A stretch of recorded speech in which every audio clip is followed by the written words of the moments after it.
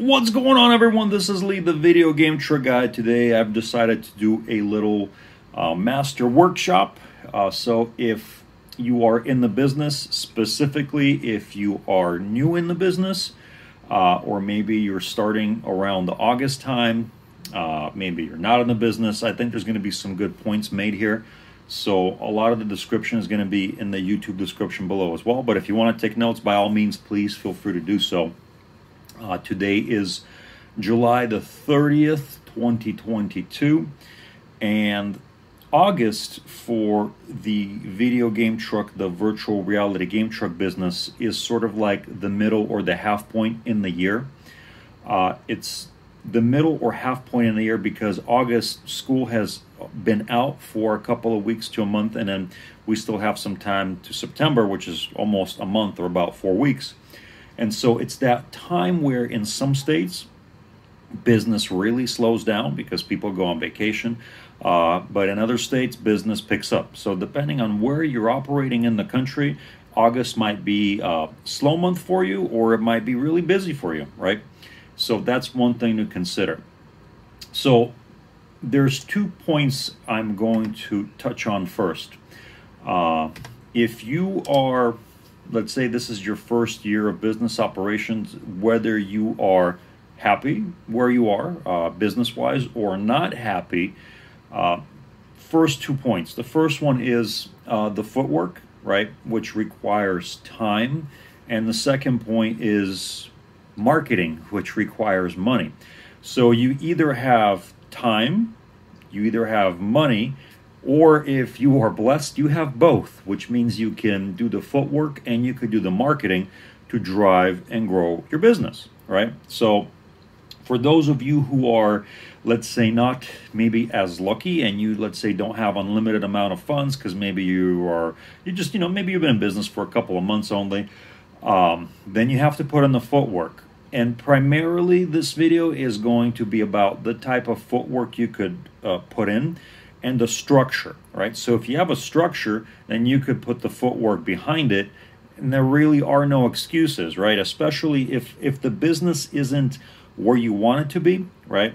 You need to have at least a basic path idea, even if there's no path in front of you, at least an idea of how you're going to go from point A to point B. So these are somewhat aggressive tactics, but they do lead to goals. I hope that you have some goals for your business. So let's begin. So this is now August 2022. So the first thing I would suggest is that you secure a good working relationship with at least 3 new fundraiser representatives in your area. Now, the span of that area can be 10 miles, 20 miles, 30 miles. That's up to you. But if you secure a working relationship with 3 representatives, 3 reps, that could go a very long way for you, even if they only have a couple of schools that they're working with under their belt. It's a snowball effect if you build it right? So if a first rep has maybe 4 schools, another rep has 5, another one has maybe 25, right? It all adds up, even if you can't get the whales, the ones who have like 70 plus schools under their belt. And one of the things to know about a fundraiser representative when you're approaching them is you have to understand them from their point of view. How do they make their money when they're working with a school or an organization, right? Because if you don't understand that part and you simply approach them and say, hey, we got this video game truck or virtual reality game truck, can we work with you? They'll be like, okay, that's a cool idea, but I'm trying to figure out well, how, right? For example, let's say that a certain rep provides the, let's say, virtual reality game truck as an award, right, for students who sell the most amount of items. Let's say it's like 20 items, and those who do that, the school benefits, the fundraiser representative makes some money in benefits, right, and the end goal is a certain achievement, right? And so for many, the virtual reality game truck is like the highest achievement that they can get because they sell an X amount of items requiring them to, pass go. And so Also you need to understand, like, if you're going to be working with one of these people, what are you charging them, right? Because if they're feeding you business and volume, right, and you have a good working relationship, it might not be the smartest thing in the world to just charge them really like at a high point, like, because what you're doing is you're getting eyeballs on your business, you're growing your business. So something to consider. Okay. The next thing is contact the major school districts within the 30-mile radius. I mean, if you service a 40-mile radius, good. And it's important to figure out the contact details first for the people at the top at the district. Who is responsible for what, right? It's fairly easy. If you type in school district like near me or whatever county that you live in, it's going to provide you with a lot of information. And so if you are already servicing a school district as an operator, or if that's what you want to do, that would be a good first step to find out what paperwork do you need, right? A lot of people don't do that, and I understand why. And the reason is a lot of operators are happy with the business that they have on Fridays, Saturdays, and Sundays. But the thing is, if you approach your business and also go for it on, like, let's say Monday through Thursday, right, that all spills over and grows your private business, but at the same time keeps you busy during the week. And that is a great way to expand into a multiple truck operation, right? Because you want to work 7 days or 6 days, right? Your business is going versus just the weekend. Again, there's no right or wrong answer, but you have to understand your approach. So step one is, does that particular district require something of you, right? Great question. What do they require? So get all that info and actually talk to people. And anytime I talk to someone in a specific niche or approach, right, make a full spreadsheet. Hey, school or district, this district has these people who are responsible for this and responsible for that. And then you have to start making the phone calls and the connections and the physical face-to-face interaction, right? A lot of people don't do that, unfortunately. The next one is make a list of about 50 to 100 churches in your area, right? I prefer to start with like the larger church and then work my way down. Again, you could do the opposite. Opposite also works. There's no right or wrong answer necessarily for this.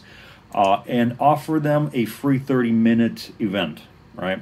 If this is your year one of operation and you're trying to drum up some business, you're going to have to put in some work and give some stuff away for free, which includes your time, which includes some of the gas that it takes you to go to a location, right?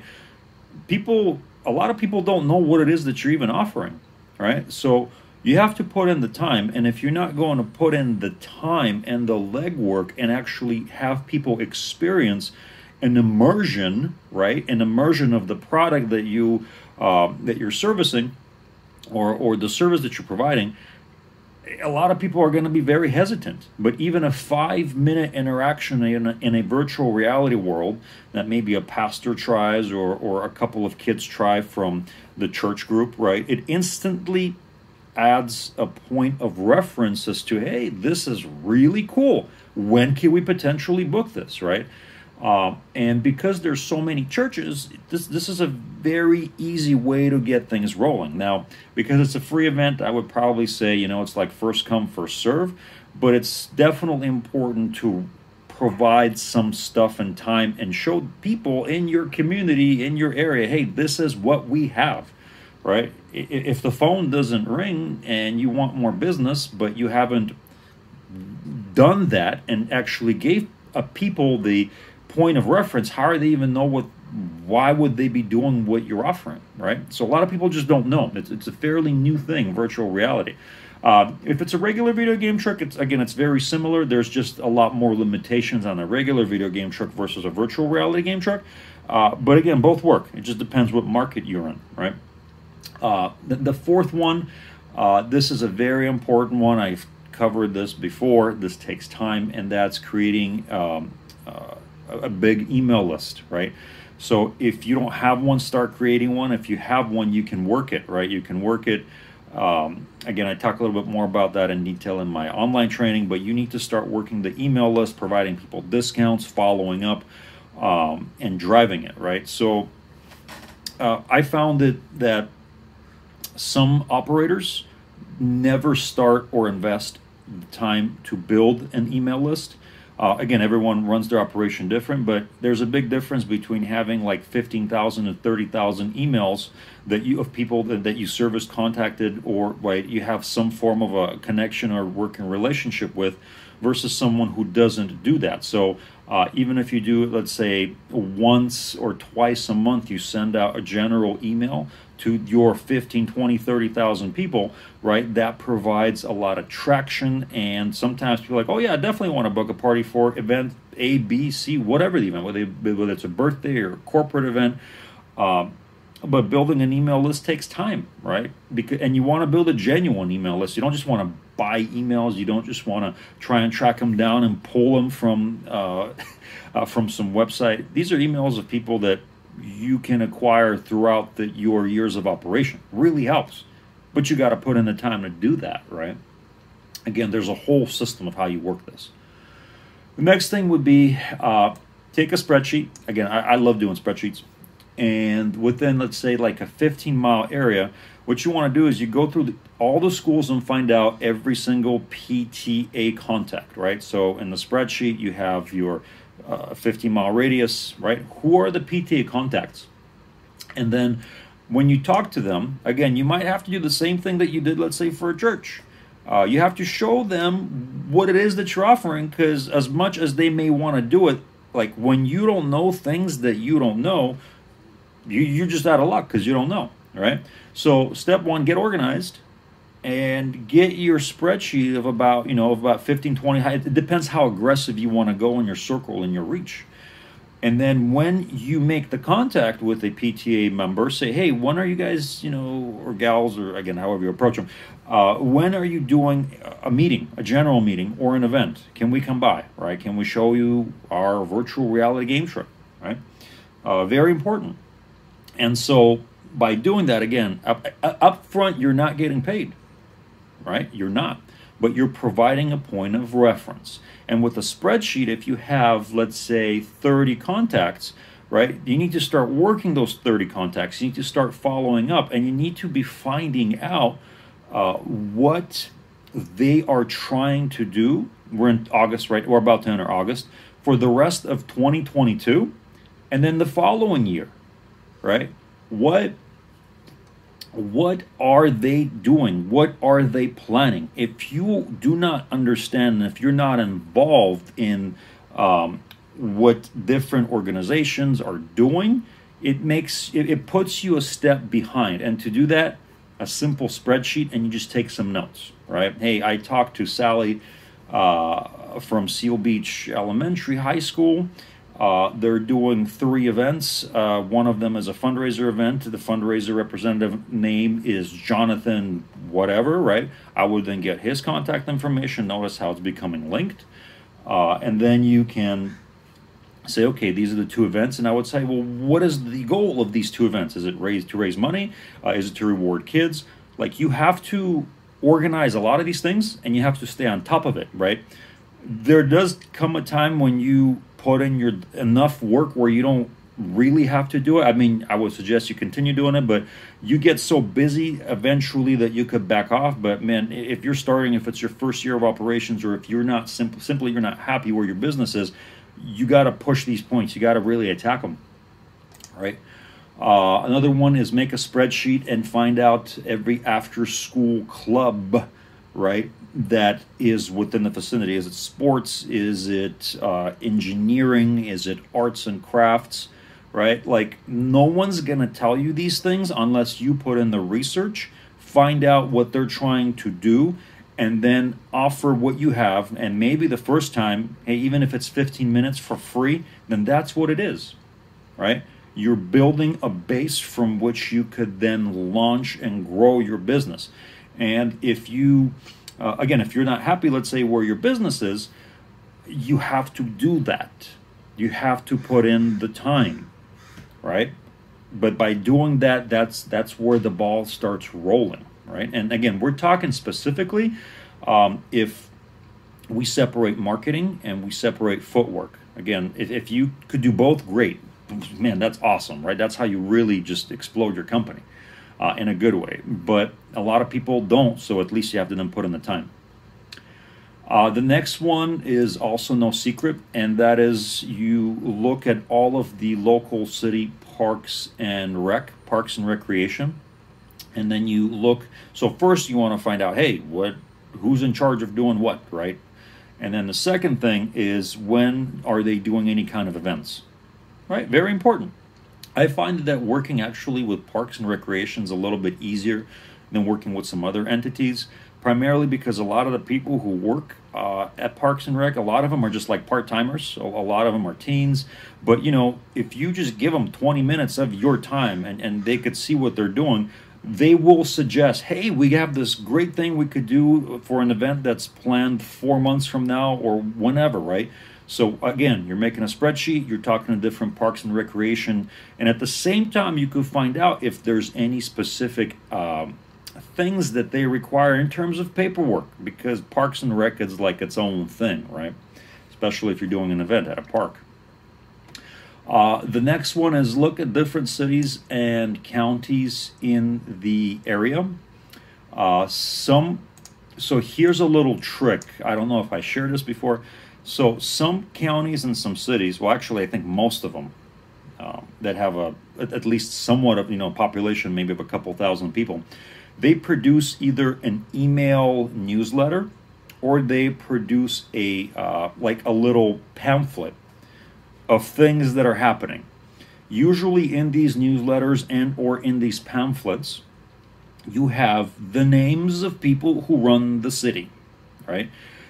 These are the people, like this is almost golden information, because these are the people who are in charge of planning, budget, and events, right? So who do you need to talk to and find out more about that specific city?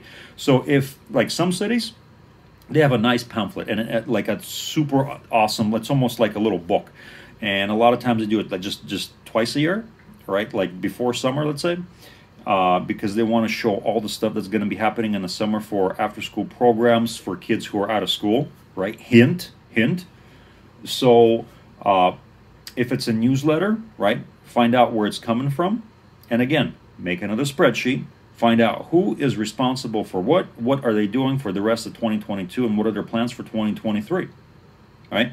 As a business owner, you have to do a lot of this stuff. You have to do a lot of research, and you have to fill in the blank, because no one's going to tell you how to do certain things. That's why you have to be malleable and understand you got to put in the work, right? If you don't have thousands and thousands of dollars to put into marketing. Next is, what are the 20 biggest corporations in your area, right? It could be more. I mean, it could be a lot more than that. But I try to specifically first look at corporations that are not national, if possible, but that are local to the county or the city. We're talking 1-2 location maximum, but they're fairly big. Maybe they have like 20 to plus employees.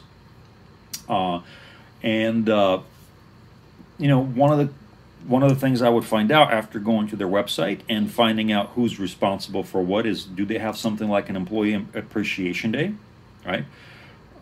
If, let's say, it's like a factory, I've done this before, like at some paper mills.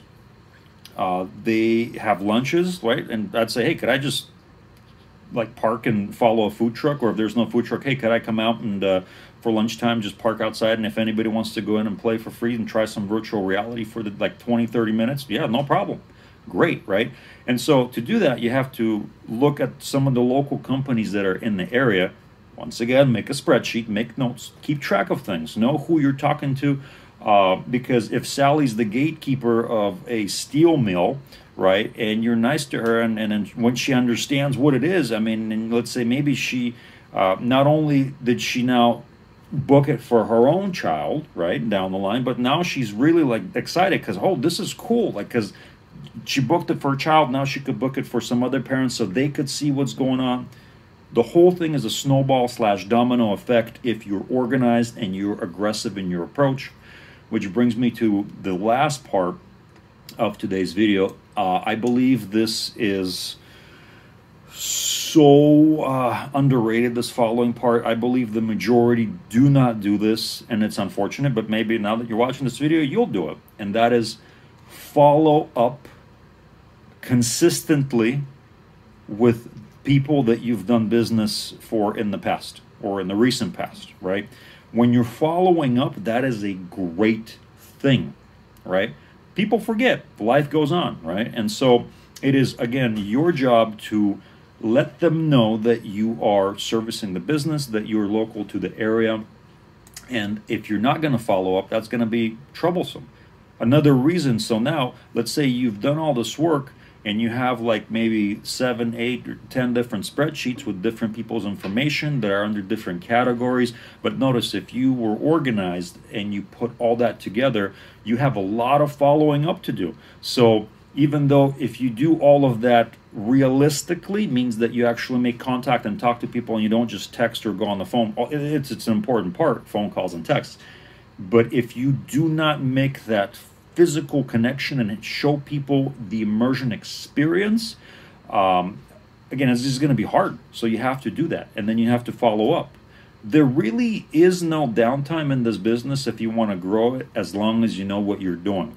And if you don't have a plan, if you don't know how to follow up, if you don't have a structure behind it, right? And let's say if you're not marketing enough, or I mean, realistically, you want to market and put money into marketing, but at the same time, you want to put in a lot of work in your footwork, right?